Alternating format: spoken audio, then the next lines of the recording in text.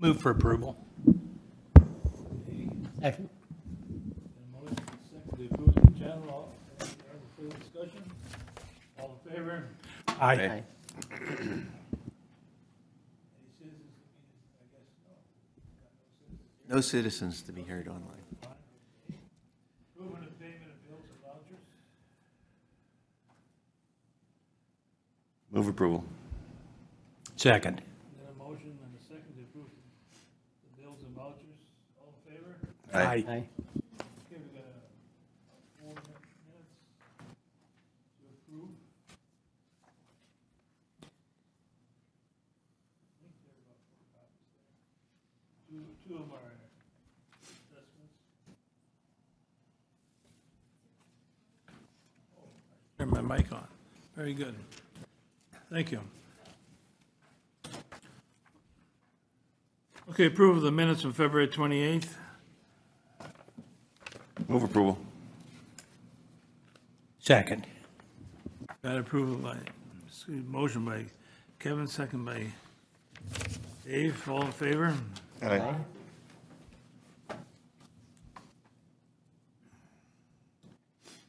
Okay, we'll go with the annual department update for Soil and Water Conservation District. Got Kevin Kassenberg representing them.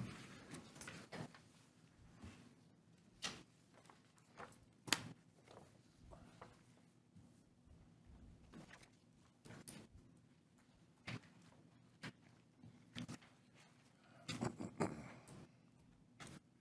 morning, Kevin. Is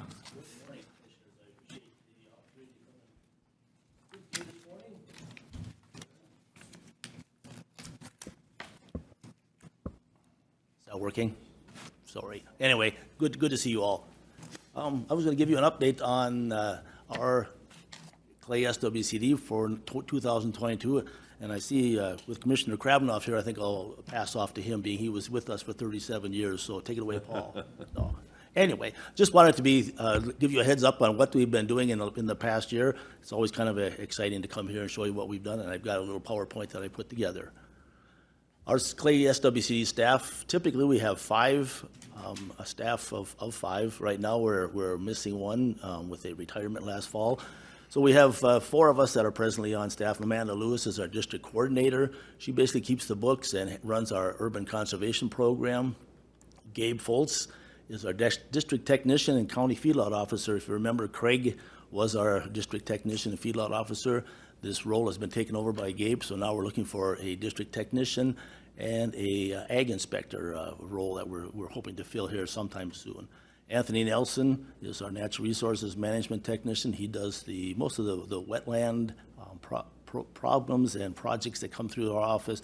Also does our AIS coordinator for us, and also does a lot of our just fill in the gaps where we need help with tree planting and that type of thing. And then myself.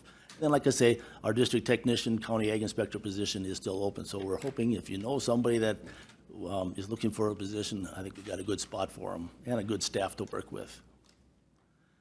Our tree program is primarily what we're probably known for. We just unloaded over about almost 20,000 trees here, so we have Tony and Gabe taking a little break there. I'm sure Craig and I are still stacking stuff away, so that's just the way it works.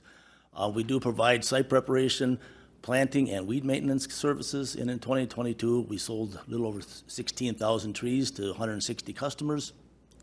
We planted for 23 customers and put on almost 10.5 miles of fabric or matting as a weed barrier over these trees. So if you haven't seen that in operation, you'll have to come and visit us sometime, because it's quite, I'm not going to say fun, but it's kind of interesting how it works. Our no-till drill program, we have 2 no-till drills that we offer to landowners. We've had this since 1993. We've advanced to providing it to over 35 landowners, which is something that's really taken off over the years. And we've been planted over 1,900 acres to landowners last summer and spring and summer and fall. And our motto still is, you call and we'll haul it to you. The Rim Reserve Conservation Enhancement Program, CREP as it's affectionately known, is a voluntary federal and state program. It's a perpetual easement that gets taken on parcels of land. Recently, we had, with the land sales going on this past year, how they have escalated, we worked with the county assessor, Nancy Gunderson, to assist us in producing some updated land prices on sales that have gone on. So in 2023 now, we have a updated land rate, I guess, that landowners can be paid for enrolling parcels into the permanent easement. And in 2022, we finished up 2 easements, completing a little over 300 acres. Presently, we have probably 80 easements that are since 1986 when the program started, and a little bit less than 4,000 acres have been enrolled.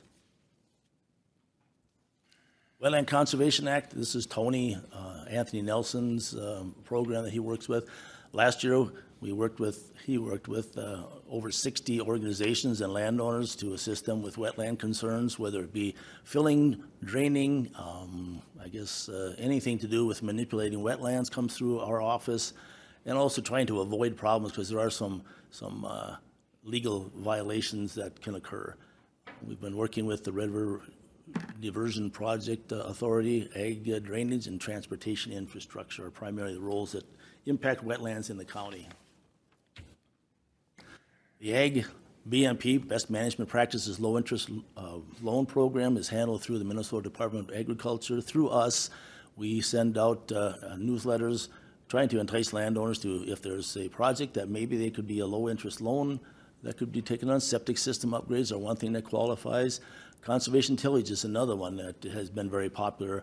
With our no-till drill rental program that we've offered, we probably have over 30 landowners that have rented from us and have gone on to buy their own no-till drills. Also, conservation tillage, there you can see the picture with the tillage operation. Keeping more residue on the surface is a huge erosion reduction, so that's something that we aim to rather than planting or plowing like was very common years ago. Keeping more residue on the surface is something that we adhere to and try to really promote.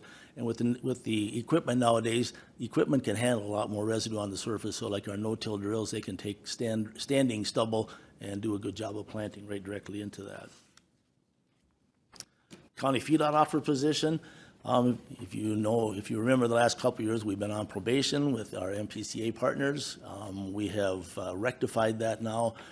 They require us to go back and recheck all of our spot checks that were in 2021, and we did that last year. So instead of doing 7, we have to do 7% of the feedlots that are registered in the county. So in recent years, it's been 7 that we've had to go do. So we redid the 7 from the previous year. We did the 7 that we were on the hook for in 2022, and we passed all primarily it was the reporting system that we were having some concerns with, that MPCA didn't like what we were doing. And we've got that taken care of now, so we are back in good graces with them, so we're happy to report that. County Ag Inspector Program, this is something that has been Gabe's position in the past. We're hoping to fill that position with somebody, but in the meantime, all of us are kind of taking this role on as far as assisting landowners with what are Minnesota's noxious weeds to be on the alert for, and there's a whole list of ones that need to be controlled by law. We also do landowners and commercial applicators that want to come in and get licensed. We do the examinations in our office. We did 45 of those last year. We also go through the process of training our township officials, which we will be doing next Monday during the County Association of Township Officers meeting. So there we'll be giving, after the officers, after their meeting and the department heads give their presentations, we follow that up with a presentation on a workshop on what's changed in the Minnesota noxious weed law for the coming year. And landowners, there's a number of landowners that are assisting there that are also town board members that just need to be aware of what's going on in their respective townships. The buffer law, that was something that was passed in 2015. We were charged to basically put 50 feet average width of grass, some type of perennial vegetation along our wetlands and streams and rivers, and also public ditches required a 16.5 foot or rod width along their ditches. We're happy to report 99% in compliance with the public waters and 99% in compliance with the public ditches. We have a couple of ditches that the Buffalo Red River Watershed District is going through a hearing process to pay landowners for that land that is being taken out of production, and also they're out staking, taking surveys and stuff like that. So we hope to have everything done. We hope to be at 100% with the public ditches. There's a couple of wetland issues that are out there that I think DNR still has to make a determination that we're waiting on. Urban conservation is something that's taken off in recent years since Mandy Lewis, our district coordinator, has taken the program on. She has worked with River Keepers, the City of Moorhead Community Ed Department, and we've hosted a number of workshops, whether it be compost tumblers or rain barrels, pollinator habitat workshops, and then also they did last year the first make and paint workshop. You can see one of the participants down there took a rain barrel and or a garbage compost tumbler and did some painting for those things.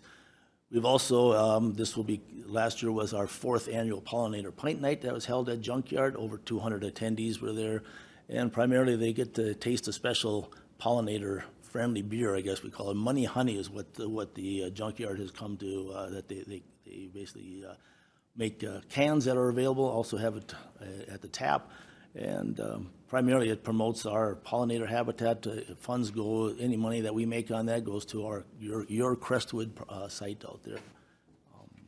And also there was little planting stations for, you could plant your own little pollinator habitat, and a lot of little kids and stuff were showing out there to assist with that.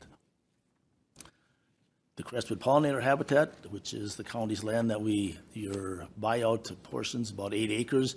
We held a pollinator site workshop out there where participants were looking at identifying different native species, and Tony in our office is a very good one for identifying different native plants. We also held a yearly cleanup out there. In May, we had volunteers from Houston Engineering and our staff, and we removed a truckload of garbage. It's amazing how much garbage collects on that darn site out there. And year after year, it is just amazing. But it was nice to have the county provide, Justin provided a truck out there that we loaded stuff onto and was taken to the landfill. And then also we would be planting a second phase, we're calling with the tree planting. We'll be working with River Keepers and some volunteers to do some planting along that area out there this coming year. Walk-in access, this is a program through the Department of Natural Resources where we promote and try to get landowners to enroll property that will allow public hunting on it. Right now we have 8 sites in the county with over 1,600 acres enrolled. And primarily what the landowners get, there is a cash payment depending on how many acres they put in and for how long, long term. But if they are not, or they're not opposed to having public hunting on their property, this qualifies and allows those that don't have access to their own property to hunt. It's a little hunting area that it's in Clay County that can be used for, there's a number of pheasant sites and also some deer on some of these areas. So it's kind of a good little promotional item that we work with. The Aquatic Invasive Species Program, in 2012, that program was transferred to us from the county. We have a little fishing derby with the FM walleyes. The River Keepers has a water festival in the fall. It's a 7-day event. Over 2,400 4th and 5th graders come through there that we have stations set up there. We also pay for some billboards that we have throughout the county, a couple of those if you've noticed them around. We also have some promotional items that coasters, bait bags, some can cozies, some other promotional items that we worked with. And Clay County doesn't have a whole lot of lakes in the county. We have 4 lakes that basically have a public access. So us, in comparison to Detroit Lakes, it's a much different county. But we're, like I say, trying to get the word out to prevent the spread of aquatic invasive species is primarily education on our part.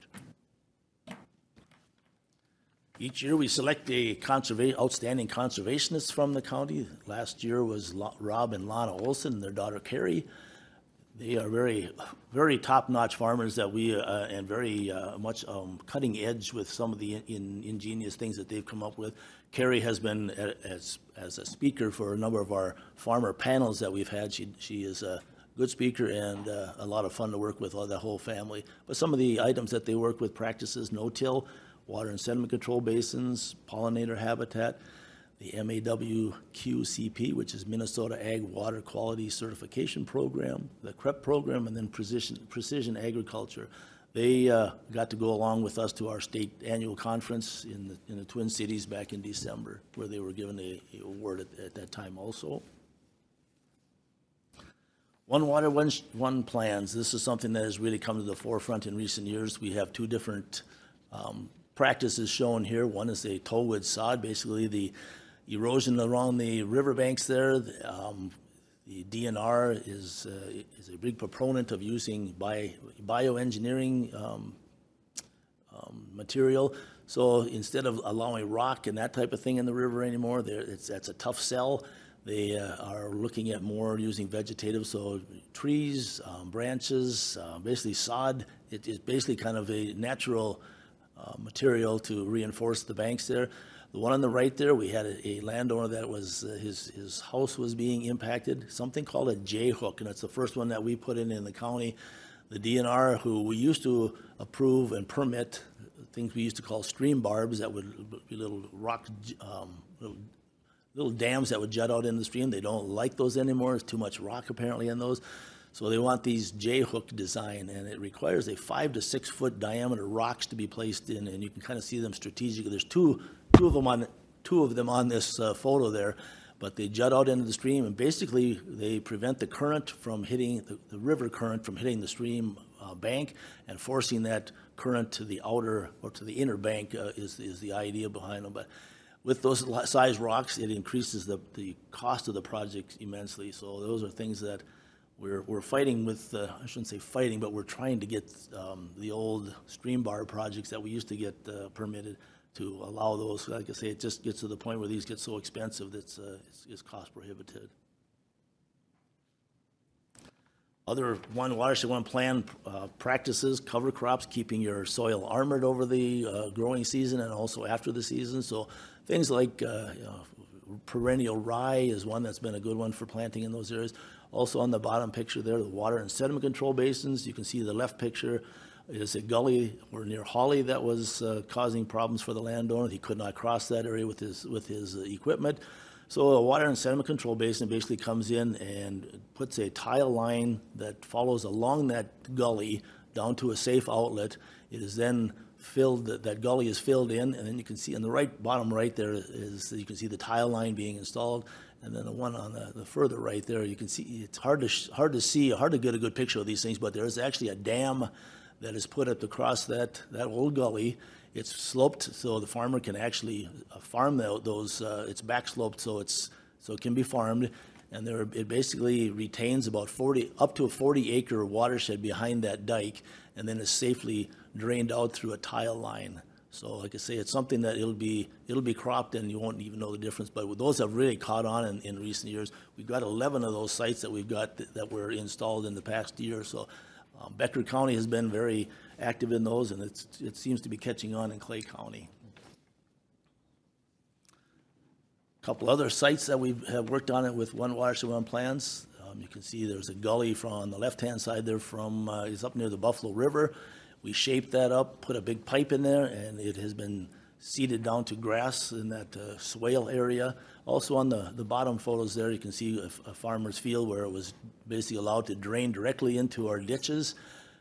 Sediment filling in the ditches requires to go back in there and cleaning those out, whether it be a backhoe or scraper of some kind to go in there.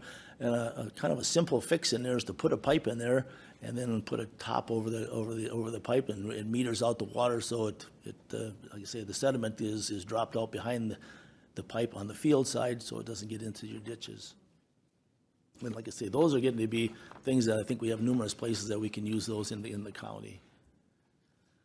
So between the two watersheds, that's the Buffalo Red River Watershed District and the Wild Rice Marsh Watershed District, in the last couple of years, we've put in over almost $350,000 worth of projects of cost share dollars to landowners.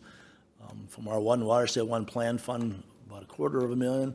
And in that, we can partner with the NRCS's EQIP program to get landowners up to 90% cost sharing for putting the erosion practices, and they've come up with about $100,000 for their part in the program. And last fall, on September 8th, we had our fall tour. We try to do this about every 2 years. COVID has had some impacts on that in the last couple of years. But last year we did, we went and saw a number of these sites that we just saw on the previous slides, as well as a demonstration on that matting installation. And let's see, at the time we'd invited our legislators, 4 that were presently running for state office showed up, and 2 that were successful. Both Senator Rob Kupek and Representative Jim Joy were in attendance. And then last December 8th, we had a legislative briefing. The SWCDs in the state are really trying to get in the governor's or the state's general fund. And Paul, I know, can talk a lot about the SWCD aid. Last fall, we had a presentation that we made to our legislators. Rob Kupek was there, Jim Joy was there, Senator Eakin, Marquardt, and Frank was in attendance. And basically our focus was to let them know what SWCD aid is, and we're hoping for their support. And then on the bottom right, then MASWCD President Paul Krabenhoff was presenting to Paul Marquardt the MASWCD Legislator of the Year Award. So it was kind of a nice event, I guess. And last week we met with our legislators, Senators Kupek and Mark Johnson, as well as Representative Heather Keeler, Deb Keel, and Jim Joy, basically kind of trying to get them in support of our SWCD aid for this year. So we'll see where that goes. Thank you. Questions? I was just going to comment on the last slide you had up there. That was one of the best presentations. It was a very good presentation. Thank you. You gave at that time, so anybody that missed out on that, missed out on a good presentation. I mean, you gave a good one again today. Thank you. And it was just a good program you had. Thanks, Frank. Like I say, it was really fun last week with the legislators, and especially Representative Joy and Senator Kupek. They definitely were along on our tour, and there's a few things that made impressions on them. So it was all well worth our time. But it was good to get to meet them all, and fun to get to meet Senator Mark Johnson and Representative Keel. They just moved into our area here, 3 townships wide. So I think getting to know who we are a little bit is only beneficial to us too. So. Kevin? Yeah, Kevin, I just want to, if you could give thank you to your crew there that's been working on the problems that we had with the feedlot issues. It sounds like that's well on its way to getting back to normal, even though I'm not so sure that from our standpoint there was ever anything wrong. We didn't think so either. Right, Yes. right. And I raised that issue, and I think it became more of a technicality on how you read reports. Yeah. But anyway, it sounds like that's back to doing well, and whoever's been working on that, and I'll give them a big thank you from us. So. We'll do so. Thank you. I'll make a final comment.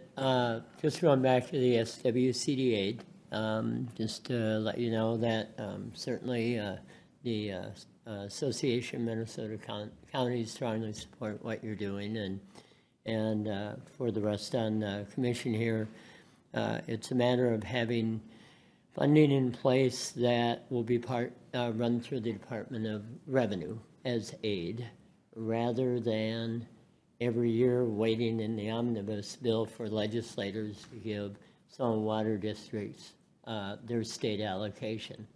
So the whole point of it is, and we've been working on it for years, in my last 4 years with some water, I worked a lot working with legislators and state agencies, trying to see the need for this so that when it comes to the hiring of people to do these projects, that we just have, we call it stable funding, and that's reliable, so that as we have employees, they know that there's money going to be in place for longevity of their jobs.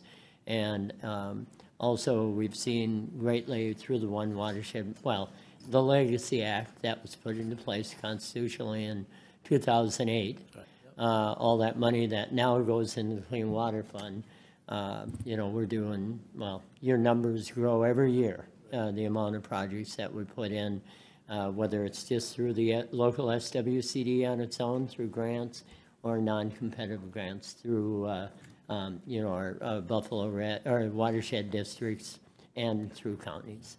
So, just know you're supported, that I think it will pass. I'm very optimistic. It's just a matter what amount, right?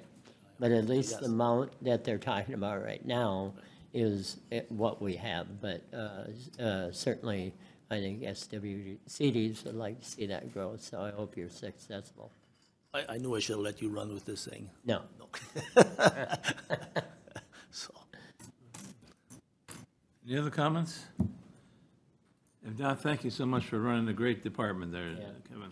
very welcome. Thank you very much.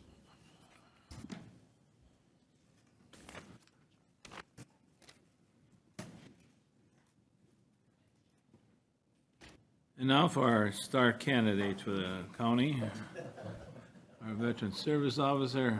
I see the meeting room's all full for me. And then everybody took the day off.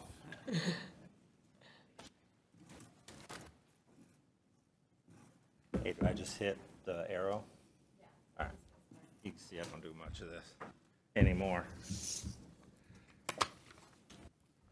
Morning, Chair, Commissioners. Kurt Cannon, Clay, Veteran Service Officer for Clay County. Just a little bit about our office. We specialize in the counseling, advising, and assisting veterans, widows, and dependents with claims, federal, state, and county agencies to secure them any benefits which they may be reasonably entitled to under laws and statutes. So,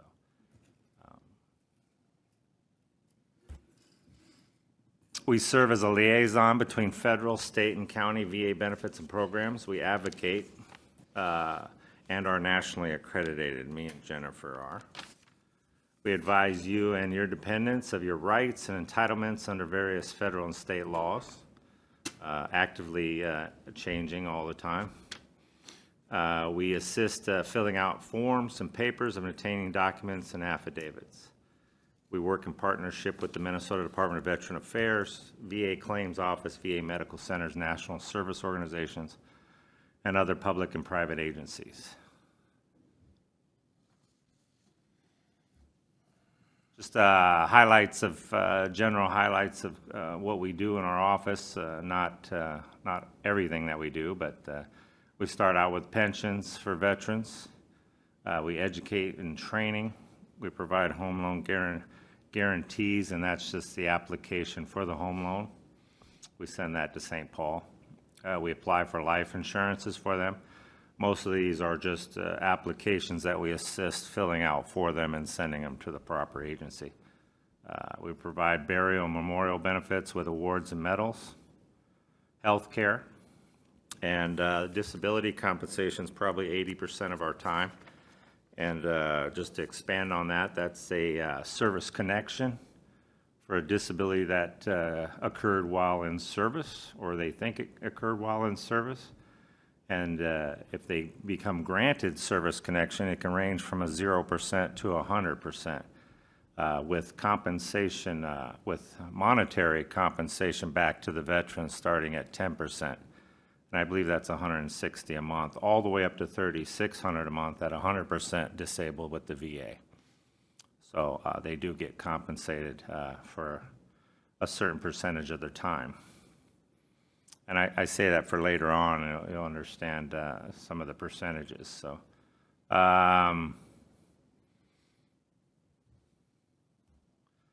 2022, we had an admin assistant, Bonnie. She went full-time, so that puts us to 3 FTEs in our office.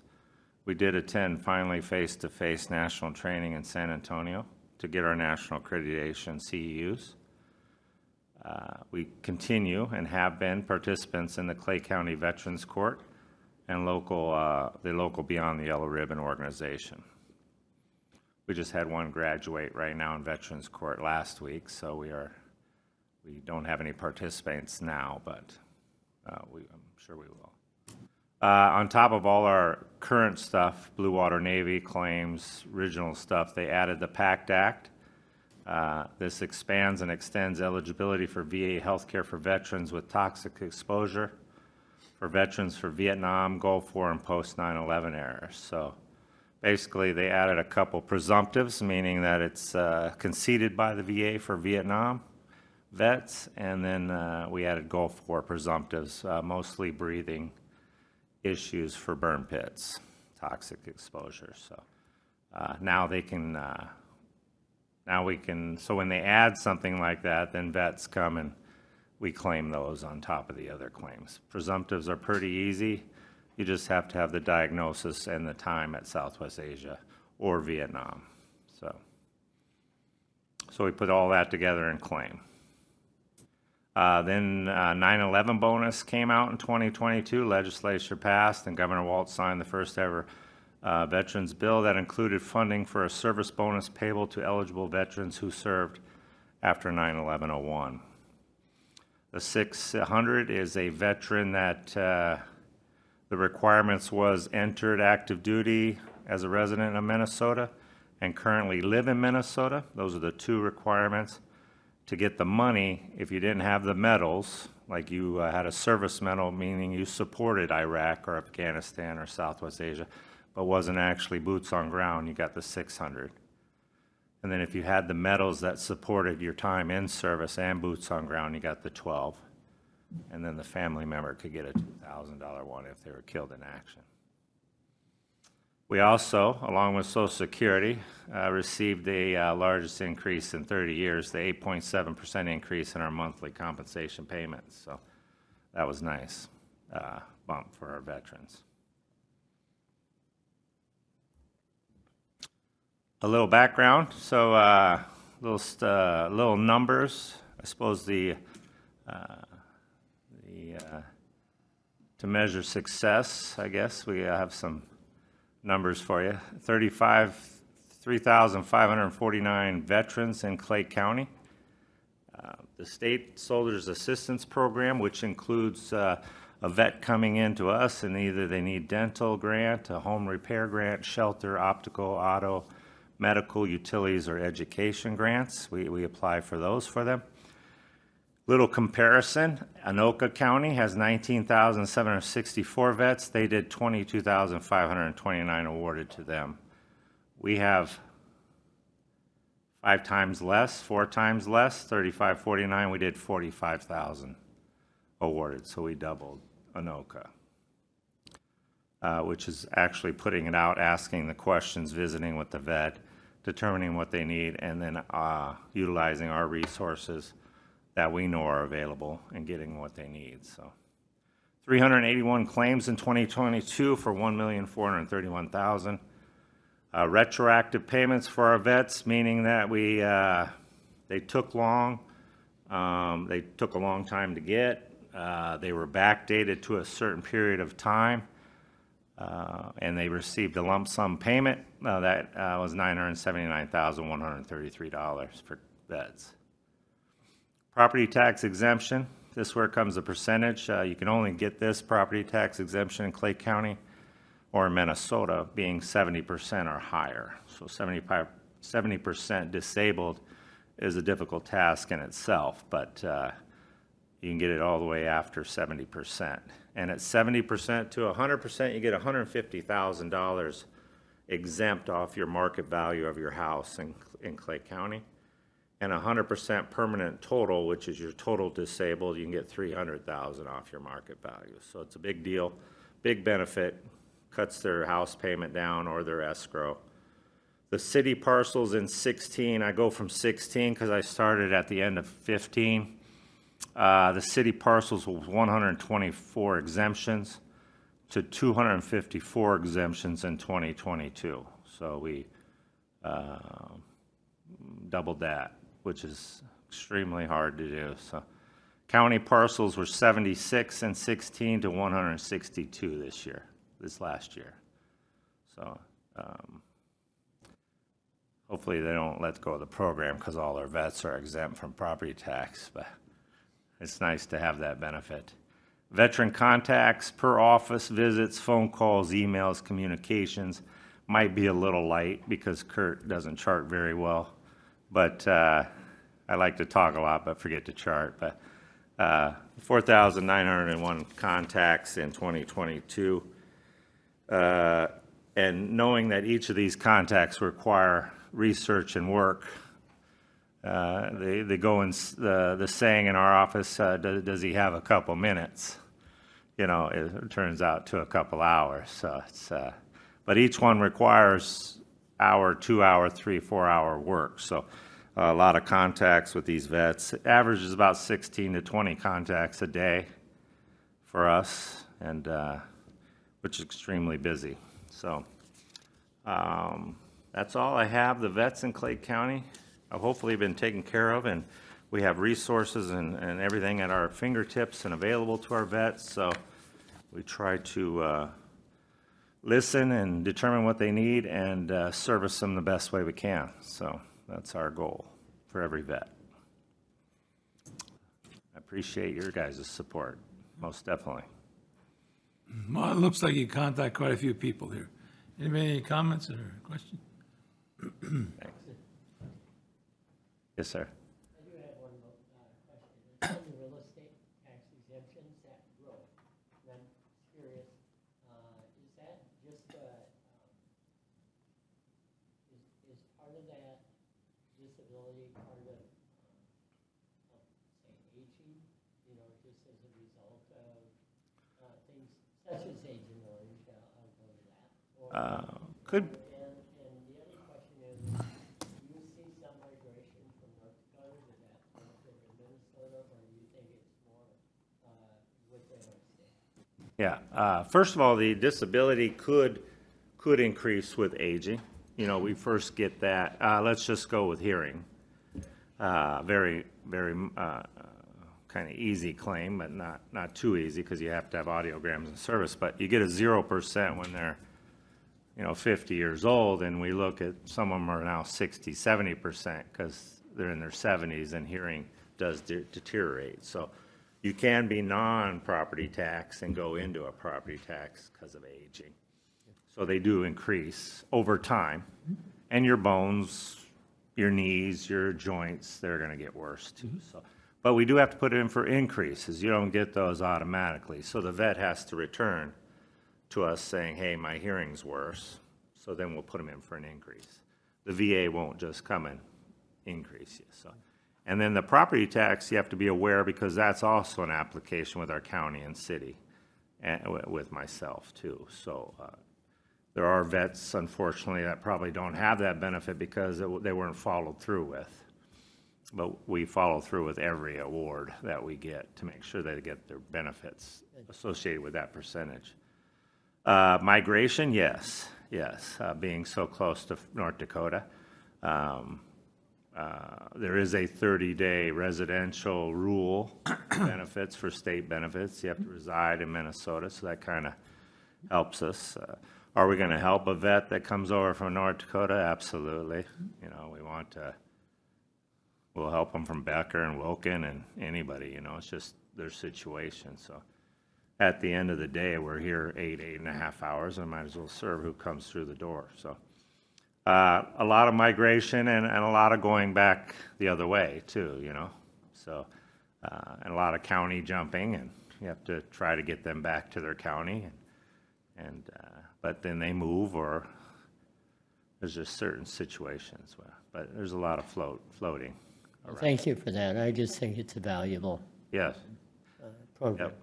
Great asset, great resources. Minnesota supports their vets tremendously. If you live in Minnesota and you haven't utilized, or, I mean, we pride ourselves, Clay County, on zero homeless too, but I do say identified homeless folks, you know, because they have to be identified before we can act. But, you know, so Clay County has Beyond the Yellow Ribbon, the American Legion, the VFW, and our office. So if you see a vet, send them our way. So Well, thank you very much for plus we have a little fun in our office. So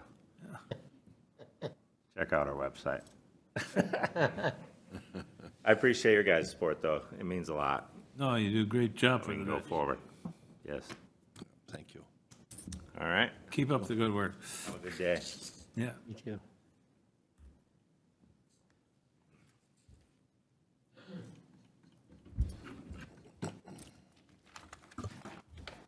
Okay, now, a little bit past 9 o'clock, but we got our bid opening for a project for County Casog 18. Yeah, good morning. So this is a bid opening for the mill and overlay and cold in place recycling job on CASA 18. It does run from 80th Street to Trunk Highway 9, 6 miles. We did receive 5 bidders. All of them are complete bids with a bid amount in the amount of 5%. The first bidder we did receive is Central Specialties out of Alexandria. Their bid is $3,348,602.56. $3,348,602.56. The second bid we received was Knife River Materials.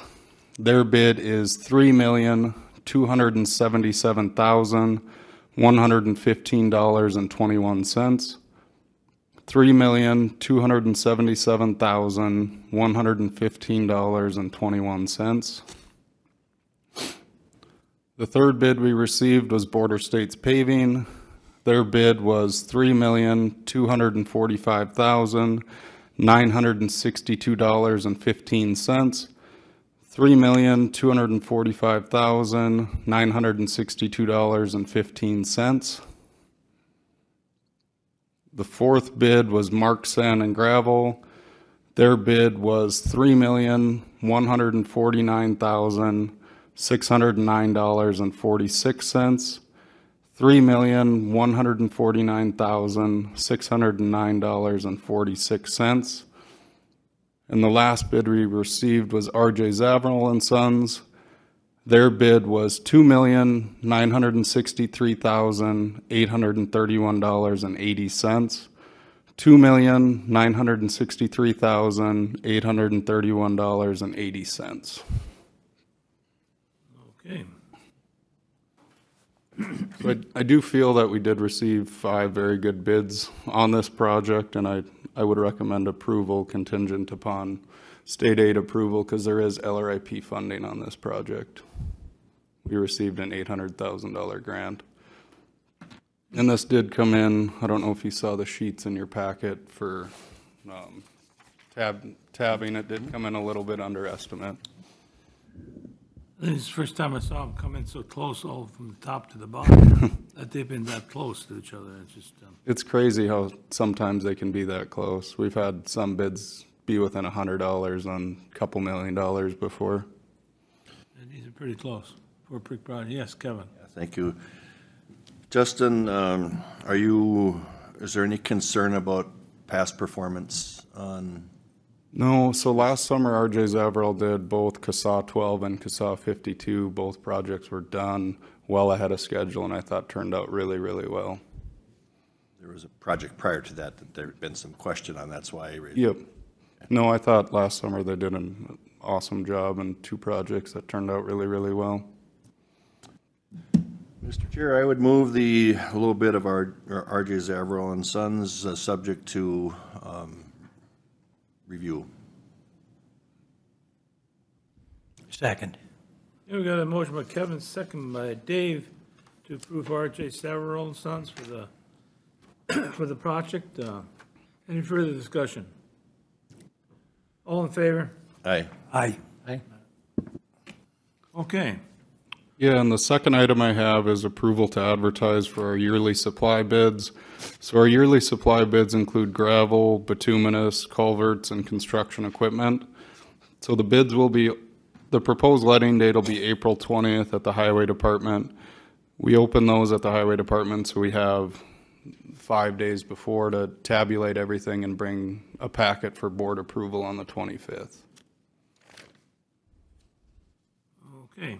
Make a motion to approve the advertising of the yearly supply bids. Second. Okay, we've got a motion by Paul, second by Kevin to approve advertising for the yearly supply bids. Any further discussion? All in favor? Aye. Aye. All right, Thank you. up there. And Joe, now for your update for facilities maintenance.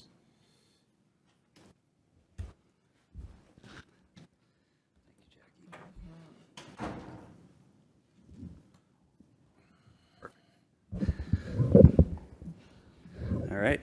Good morning, Mr. Chair, board members. Yes, I'm giving my yearly update here. I tried not to get into the weeds here and touch on all the highlights for you. So just first off, our mission is to operate, maintain, and preserve the physical asset of Clay County facilities. We provide quality service in an efficient, professional manner in order to create and maintain a clean, safe, and comfortable environment for all staff, clients, and citizens here at Clay County. So we do our best.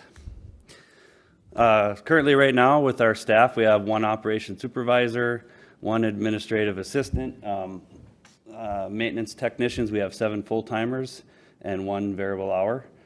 Custodians, we have 7 full-time, 2 permanent part-time, and 12 variable hour.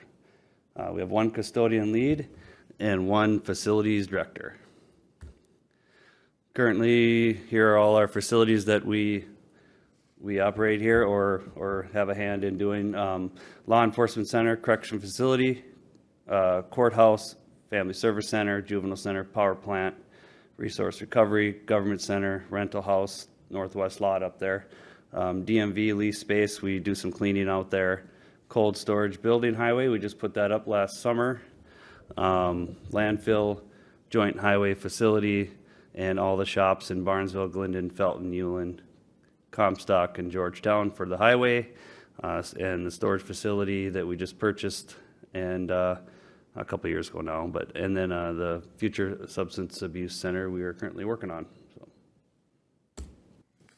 here is just a little snapshot. I know some of you have seen this before, but wanted to show you how we've been busy since 2018. So as you can see, we opened the jail in the summer. Jail and the LEC entered into a master plan study in 2019. We had some space issues with the courts, so we started talking about that. COVID hit, and then we ended up changing things, and juvenile center expansion was done in the spring of 2020. We relocated the DMV into the fall of 2020 over into the mall, completed the boardroom in winter of 2020, and purchased the government center in spring of 2021. And that summer we purchased the storage building, ended up selling the old DMV lot to the city, and there was some storage up there, so that's why we bought that. And completed the new courtroom 6 across the hall in the fall of 2022, which they are now using, and wrapped up on the Resource Recovery Center in winter just a few weeks ago. So construction begins on the new Substance Use Crisis Center this spring, and we're starting to talk about the DMV future planning. So just wanted to throw that timeline out there for a visual and a snapshot, I guess. So just a quick update on the Family Service Center. As you know, it's an enterprise fund. Right now, we bring in a estimated revenue yearly of 1.2 million, just over 1.2 million, and through rent.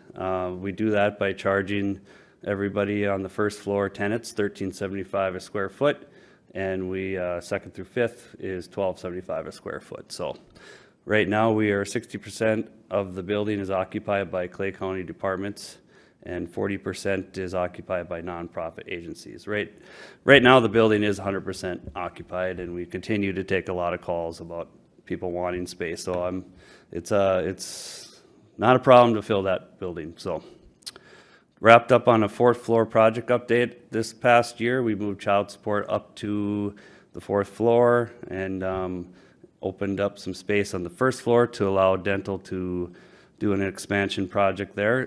Currently right now their bids are opening at the end of the month, and we hope to start in the spring here for them. So lobby improvement project, we updated from floor to ceiling all the way from 1st floor up to the 5th floor, the main lobbies, and those are all complete. So got a 5 to 10 year financial plan is my goal this year, is to meet with the building finance committee to just take a deeper look into the building. There's not huge concerns, but it's not a moneymaker either. And just one of my goals is to meet and just take a look at that the next 10 years. So usually we get one major issue of an MCIT claim. We did get one this last June. We had a sprinkler, what would you call it, the rain leader under the ground broke and flooded the first floor, a little piece of the first floor there, but working with MCIT on that. And then county department space needs, we continue to have some of that. We're vetting through that with the building committee as we speak. And then just a budget note, natural gas increase has been pretty rough on that facility and all facilities actually, but we did increase that line last year to account for some of that, so. Okay. Just a update on the fleet management. As you remember, about a year ago, we ended up entering into a contract with Enterprise, ordered to lease all vehicles. We just actually received that now, so wanted to give you guys a real time of our numbers here. They had a 5-year plan on how to save, X amount of dollars, but this is kind of the real plan I wanted to show you. On the left, you're going to see all the old vehicles that we currently have now. Now that they're all showed up, we're going to start selling these off. And so this is just kind of how this has worked out. We have a proposed, the old vehicles that we now have are going to be sold. We have estimated of just over 111,000. And these are numbers that are given through Enterprise, what the cars are worth. And so we're going to estimate that much, and that'll go into Fund 50. And that is the fund that helps sustain this. That's the fund that does this fleet. So, and then as you can see on the right side, we have an annual lease payment of around $7,100, or not an annual, a monthly, and then the annual is $86,000. And we pay for this by every time somebody rents a vehicle, whether it's social services or somebody, they pay 35 cents a mile. And then that goes into Fund 52. Talking with Lori, we do have she is proposing that we up that this year during the budget to a 50 cents. It has been many years, so she's feeling that's appropriate. So, but yeah, that's what that is. Another thing to note here too is when we first signed this agreement a year ago, we had a proposed of 9 Traverses. As we did a study on this over the year, COVID never bounced back. Really, we felt the use of the cars went down, and it has never bounced back. So we actually defleeted 3 Traverses and have not had a problem at all. So that was kind of one thing we wanted to lean out this program, not have the ability for somebody to get a car whenever they want, but not have too many cars sitting here that are brand new. So, Yeah, Commissioner Campbell? yeah, Joe, thank you. So when we went, before we had gone to the leasing of all of these vehicles, we would do the purchase of the vehicles, and we would have the annual amount that would be put into the internal service account. Yep. So in comparison to, so we can kind of keep a gauge on is leasing working for us from a fiscal responsibility standpoint. Yep. Is there a way that we can go back and look at what our annual payments were to our internal service fund on an annual basis and compare that to the far right column here? Yes. And I know one of Enterprise's pitches to us too was every year they would help with. They supposedly this 5-year savings they're going to do. They have a way of telling us every year how we're hitting our mark. But yes, well, we can do that too.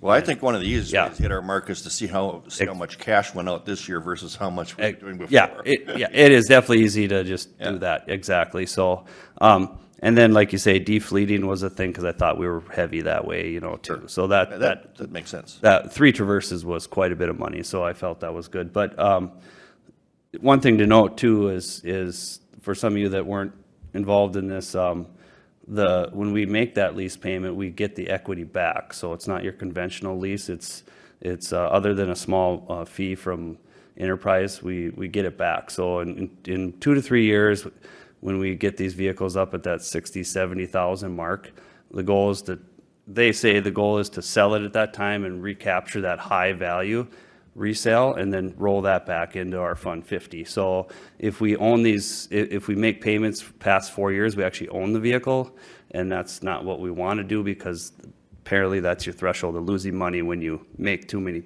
payments past 4 years. So I'm still trying to understand this a little bit better, but yeah, so we do get that equity back every time we make a payment too. So yes, I'm hoping, I actually want this to be a yearly update in my budget as well, just as a presentation. And then one final question on this subject. So the amount that each of these vehicles, under our prior process, again, we had the internal service fund, and that each of those line items would build a value. Right. That was actually a cash value that we'd have in reserves. Yes, yes. Are there any of those, you'll have to talk to Lori about Yeah. this, but are any of those reserve dollars left?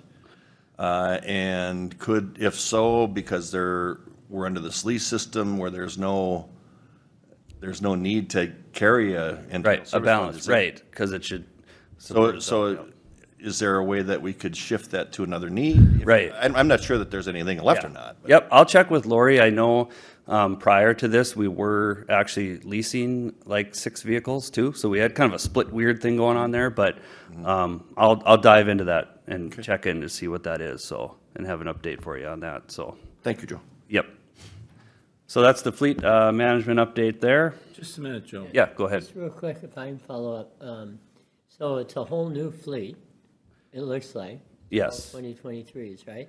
Yes. Do you run a rotation then, or is it all, I mean, or is it a mileage thing? or- Yeah, yeah. So all these fleets that you see here get checked out by request. The employee will request it. So yes, and if what we do too is we'll watch if one car gets used too much, we'll schedule another one to get the miles, because we want to use them all, kind of, you know. So yeah, yep. And it kind of goes to Kevin's, it's the cash flow issue, right? Making sure that it's all holding in line, it doesn't stack up 1 year. right? Yes, exactly. And we just feel that, like you say, we did feel like we were a little heavy on our fleet, just because we can actually see that by how much is scheduled on a daily amount and how much miles are put on cars.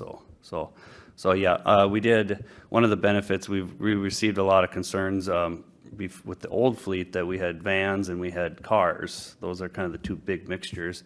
And so we went to a Trailblazer, which is a lot safer. So we've gotten a lot of compliments on both the Traverse and the Trailblazer. And with the Traverse, reason why we went with that is it does have a better resale value in 3 years too. So it's a little bit more than a van, but we're going to hopefully sell more and recapture a higher value on that. And so my first year doing this, so I'm hoping to Okay, iron out the wrinkles. So all right. Dave? Now, I noticed, why is that one Trailblazer $100 more per month than the others? You found an error. Okay. So yes, so good catch. So yeah, that's not right. So they're all 550 Okay. there. So good catch.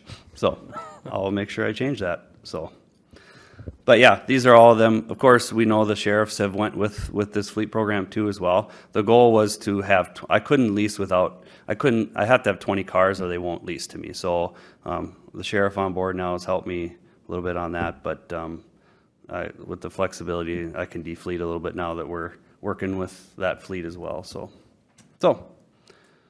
any more questions on the fleet? All right, just a quick update, capital improvements. We took out a bond of 3.3 million, just over 3.3 million. We were granted ARPA funds of just over 1.2 million, with a total of, we did 32 projects. I would say in this past year, a lot of that happened within the last 2 years for sure. Projects left that we have, just an update, Ulen shop, we're started in April there. That building came late, so we'll have that done by the summer. Salt sand tent, joint project through MnDOT. That is supposed to happen in the spring here as well. Cold storage is built and complete, other than a little bit of concrete work inside there that has to be done in the spring. Power plant generator is in Barnesville right now, which is good news.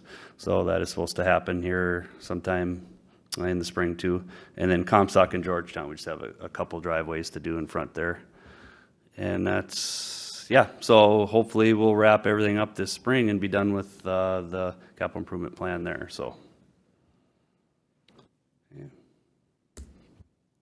All right, and just a huge thank you to our custodian staff. They show up daily, and it's every night they come, they get the place cleaned up. So Jenilyn Roethlisberger is our custodian lead. We created that position a couple of years ago to support Brian Friedrich, our operations guy, and she provides a lot of the supervision at night with our custodians, and she just is amazing. So I wanted to thank her. And of course, Brian and the maintenance crew, and Betty, my assistant. She's gone this week, so I'm feeling it big time. And just to thank you, the building committee, they guide me in all these projects that we've done, and I appreciate them. And the county board has approved a position in 2023 for a new maintenance guy, and then a couple of variable hours were turned into full-timers for custodians. So we've seen that major positive impact. So we appreciate it, and it doesn't go unnoticed. So with that, I yield for any questions. Any more questions? Are you full staff now? Yes. Yep. Full staff. Yep. Everybody, maintenance and custodian. So. Good deal. Yep. Kevin? Joel, any surprises with our new resource recovery facility? No, nothing. Couple garage door little quirks, but we've got that fixed. But nothing yet. So. The most recent winter storms we've had, snow been an issue out there at all? Nothing. A little bit of the scale build up under the scale, but Corey and I are planning, working a way to handle that. So other than that, no, there's nothing. City of Morad's been clearing the snow, and it's been going well so far. So Thank you. Good to hear. Very good. Any other questions? Not. Thank you very much, Joe. okay, thank you, Bart.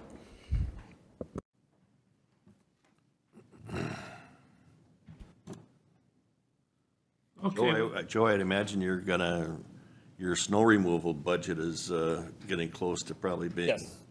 Yes, that is at max right now. Yes.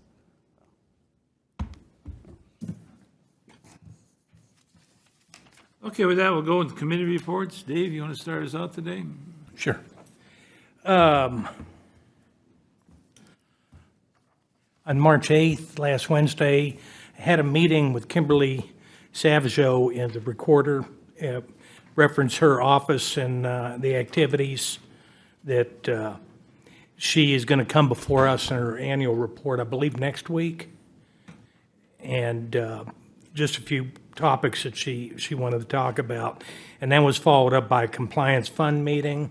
And we are in full compliance. And as usual, Kimberly has kept us in line with state expectations. That'll all be presented by her, I think, in a week or 2 weeks. On Thursday, the next day on the 9th, attended the Beyond the Yellow Ribbon meeting.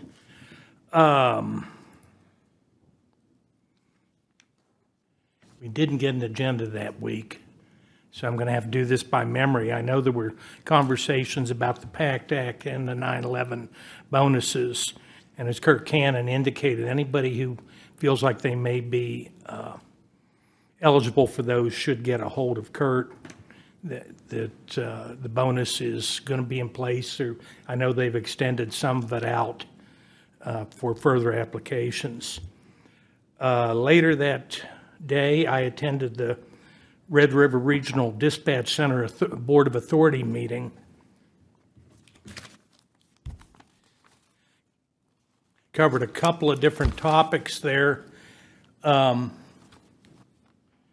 We did have a presentation regarding the estimates on the cost of the facilities being built. It has come in high. Eric Johnson and Mary Philippi both addressed that. As it looks, the city of Fargo and West Fargo are going to be in consultation with Cass County in regards to the offset for the overage that it came in. Moorhead and Clay County are locked in at a set amount, which is 1.5 for Clay County and 1 million for the city of Moorhead. So that doesn't directly impact us. We looked at the facility lease, and again, that was addressed by Mary Philippi and Eric Johnson.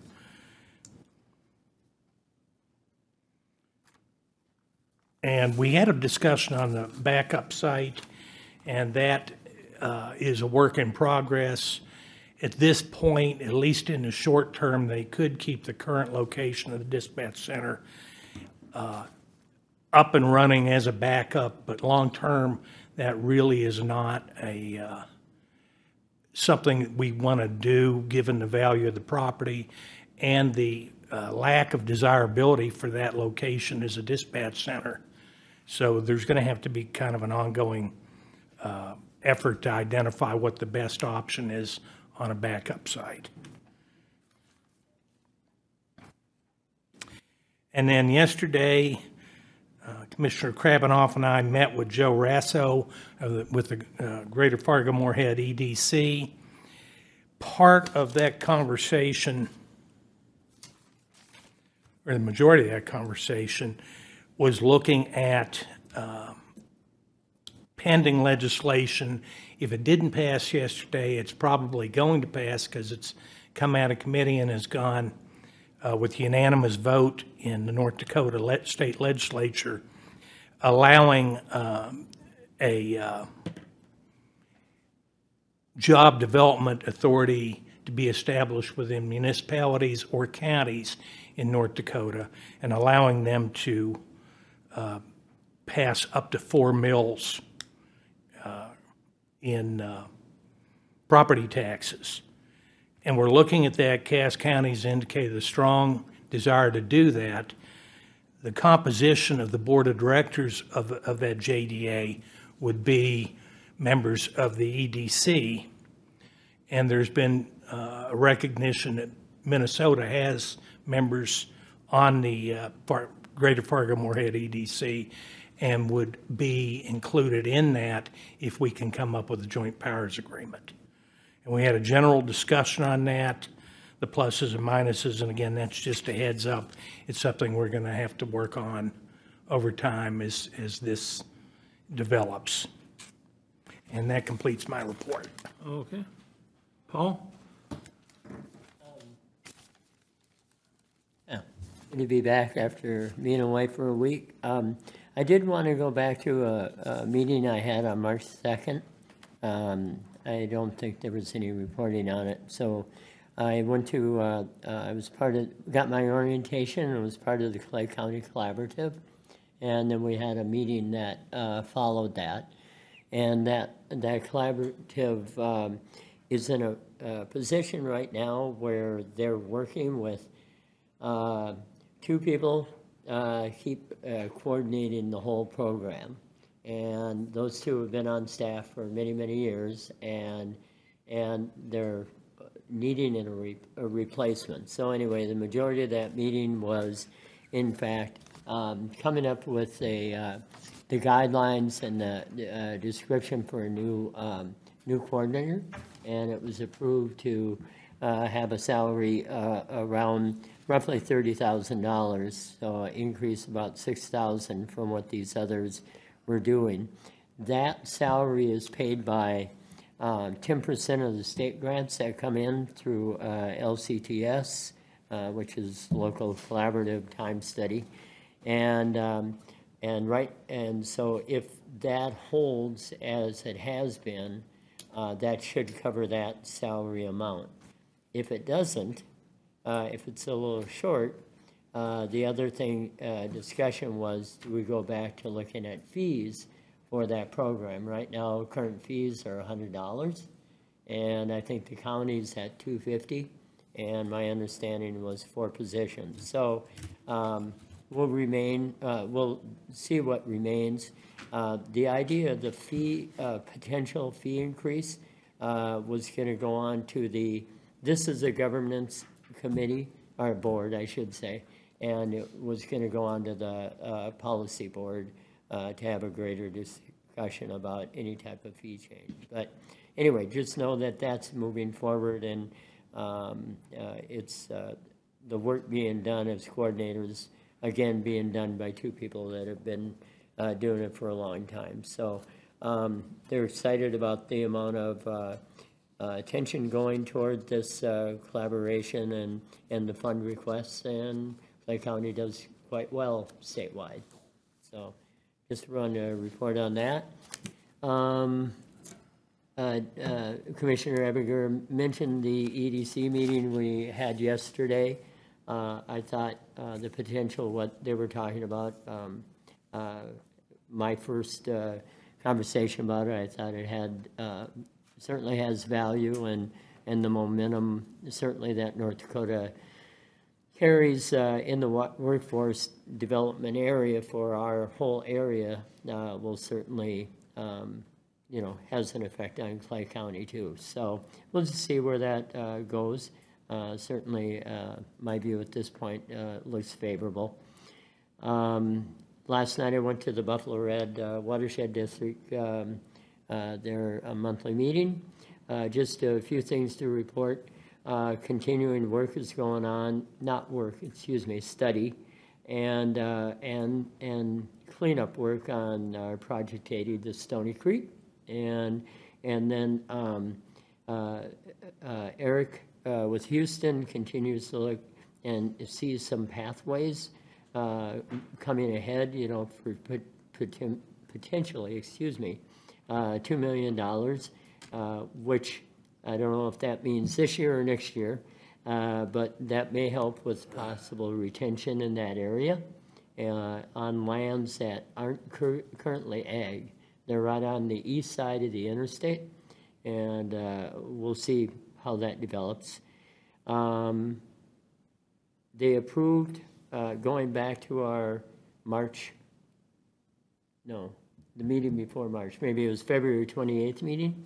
If you all remember, we made that half payment for the FEMA study to Houston, and that we approved, you know, paying half of that, roughly $17,500 of that that overage to Houston, and the Buffalo Red approved the other half last night, so that's done.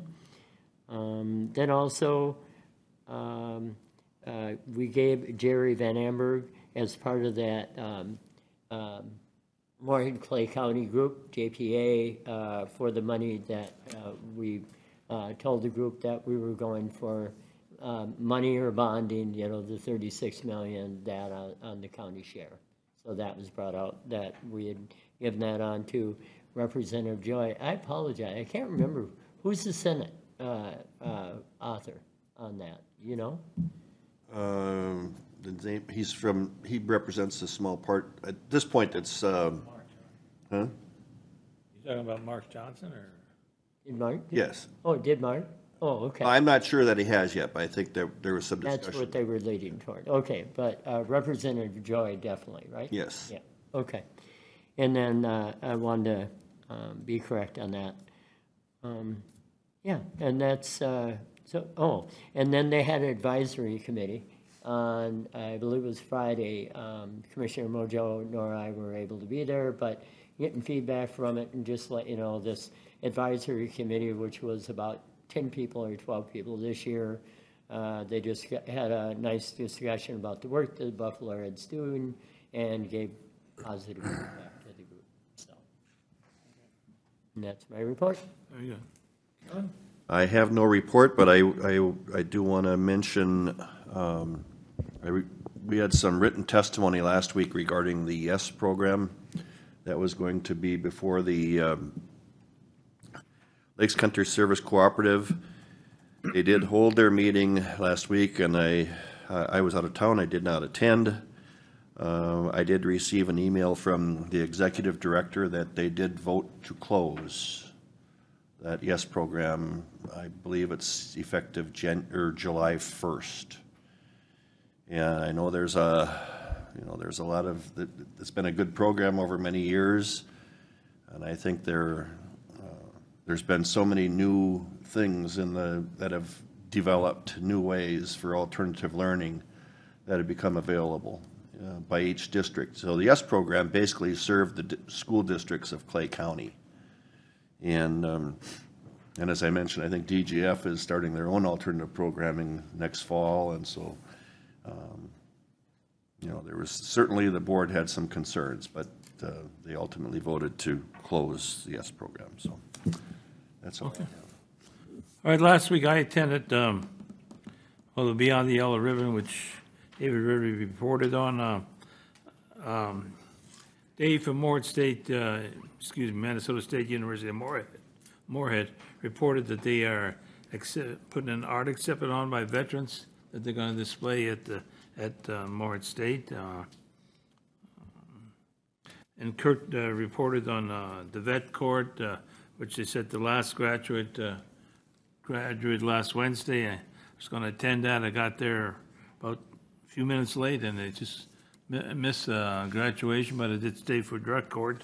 And they're busy in that drug court. I mean, they had 16 people that had to report there that day, so that judge was kept pretty busy there getting all those people in there. And looks like she had a pretty good group in there to keep track of. So I guess those are my, those are the two meetings I had Beyond the Yellow Ribbon, and like I said, I attended the drug court, and that was a very interesting presentation there. Okay, Derek, anything there? All right, thank you very much, Mr. Chair. Last Tuesday, March 7th, pretty much all day we had the social workers mediation. We met with the social workers business agent, stewards, Josh Hagem, our labor attorney, and Anna, myself, and the Bureau of Mediation Services mediator to discuss some outstanding issues with the social workers contract. We did come to some tentative agreements. The members are going to vote on that on March 21st, and then I'll bring that to the board on March 28th, probably in a closed session to begin with, and then we'll vote on that as well. Wednesday, March 8th, we had a managers meeting. Some of the topics we discussed, we just reviewed the procurement policy and the proclamation and resolution policy that I believe was approved by you last week or a couple weeks ago. We talked a little bit about the management retreat on April 20th. Went through some HR reminders. Steve gave an update on the building projects that are ongoing in the substance use facility in the DMV. Starting looking at the budgeting process beginning next month in April. And Rory presented a piece on doing more electronic signatures with DocuSign versus Sign Now.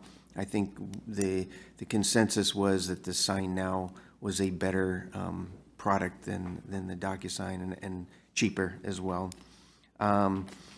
Also on Wednesday, I worked on some costing sheets as a result of the mediation on Tuesday. Also had a discussion with Nick at MCIT on the payroll audit and estimate reports coming up.